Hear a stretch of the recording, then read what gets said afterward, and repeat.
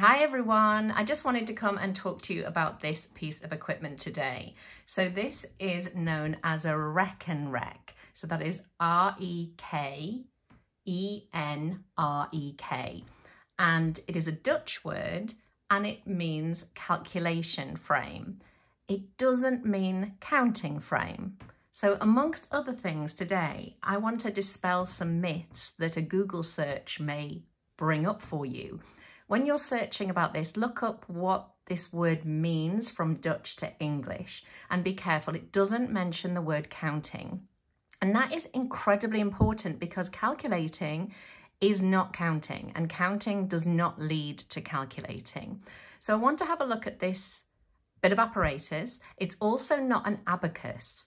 So the trouble is when we accept things and we don't question things, we can end up not knowing what we don't know. It is our job to question and it is our job to dig. And then the amount of confidence we get in ourselves by digging and asking questions, you find that will grow significantly. Sometimes we think it will frighten us and we'll lose our confidence, and it's quite the opposite. But the thing I want to have a look at today is if you are using this equipment, now first of all, you do not need this equipment to teach maths. Don't let anybody tell you that you do. It's not cheap and it's not essential in any way. Is it a nice to have? Perhaps. Nothing wrong with the equipment, but you don't need it. Now, what I'm going to have a look at here is something linked to what I posted on the group yesterday. So this was, I've lost a cube, here we go. So this is what I posted on the group. I actually posted it this way, orientation wise, but of course maths doesn't have an orientation. So we've got this, okay? So there is 5 and 5. Now, can you see that there, for those of you who've been doing work on 5 and 10 frames, that is a 5 frame, that is a 5 frame, and together 2 5 frames equal a 10 frame. It's really important because base 10 is the system that we all operate in, pretty much everywhere in the world now, and that's how our number system works. So I want to have a look at a number 6, for example. And the great thing about this arrangement, and if you've done work with me, you'll know we always do this. We do a finished 5, and then we would start another 5. Now we would do this with a 5 frame in the background. I'm going to show that in a moment. But if we'd done that and we had a 5 frame and then one of the next 5 frame, this is what 6 can look like. Now, as soon as you get onto that second lot of 5, you can also look at 6 in what we call the 2s pattern. I know the NCETM, the National Centre for Excellence in Teaching Maths, calls that the pairwise pattern. And I'm not quite sure why, because I think if we've got a 5s pattern, surely a 2s pattern makes sense as well. So you can have them like that if you want. It might be a little bit more pleasing to have them like this, but at the moment we haven't got the 5 frame underneath, so it's a little bit harder to see, but you could have a 6 pattern like this. But I just want to stick at the moment with the idea of a 5 and a 1. Let's have a look at that in an even easier way. So here, can you see the minute? Mine's quite scruffy because I use it a lot, but this is my 5 frame here. I'd always start off with just a 5 frame. Lots of you have done training with me on this, but at this stage, once we get to number 6, 6 is a finished 5 and one of the next 5. So that shows really clearly, because you can see we've got to the end of here and we've filled in all the spaces and there's one there. Okay, so by the same token, and we could put these, of course, let's do this, could put these on here like this, because it's showing it doesn't matter. Yeah, it could be strawberries.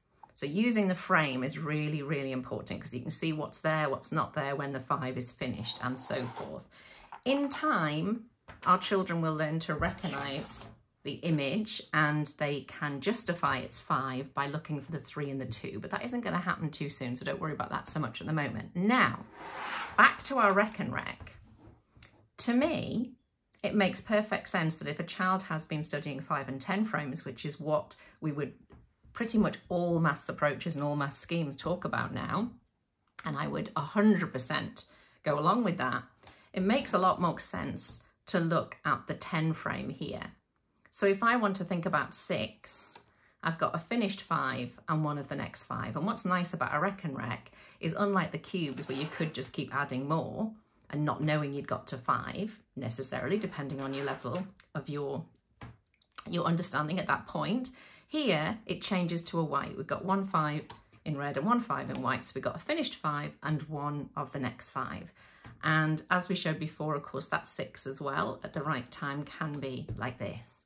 It doesn't make sense to me to show them that.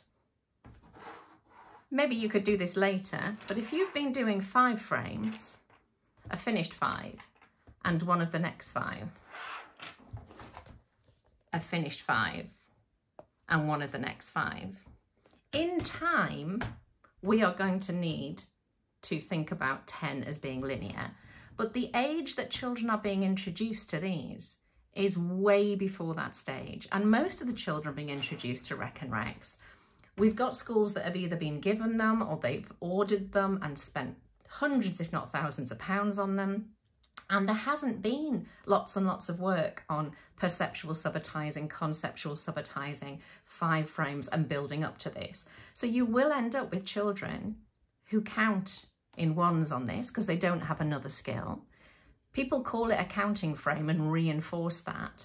And even if they are doing work in their schemes, in activities with you where they're seeing a 5 frame, you're not showing them a 5 frame here because a 5 frame ends at 5 and then we have the next 5. And it doesn't matter whether you are, let's have a look at number 4, for example. 4 there, it's 1 less than 5. The 5 frame isn't finished yet. And 4 can also be 2 and 2 because we got the 4 there. If you watch any videos on how to use a Rekenrek, people like Amy Howe will talk about how you need to do things with 1 push. You don't count them out. But then her training and other people's training doesn't explain how children would know how many to push without counting them. So what I want to do here is just reinforce these ideas about don't just accept things. Ask questions, challenge. Is your maths connected? Does it make sense? Would your children be able to get a handful of strawberries at snack time? And particularly if you give them little 5 frames, would they be able to lay them out and say, oh, look, I've got 6, and the other child might lay theirs out. And perhaps when they lay their strawberries out, I know you'll be counting when I do this. If you've done work with me, we sing a little song so we don't automatically count, but they lay theirs out like this and they can see they've got 1 more. Their number looks like this. Look, it's got a 4 and a 3 in it, or a 5 and a 2 in it, whereas this number has got a 5 and a 1 in it. Or you could look at a 3 and a 3. There's lots of things you could look at, but they're not the same quantity. I'd have to have 1 more strawberry to equal yours, or if I ate 1 of my strawberries, it would be equal. And there's other patterns as well. Like we said, the 6 could be like this. The 7 could be like this, and we've done the 2s. So question what you are doing. Do not blindly follow a scheme. Use the scheme. Use the equipment. The knowledge is in the beholder. It is not the tool itself. This can't teach maths. These can't teach maths. These can't teach maths. You teach the maths.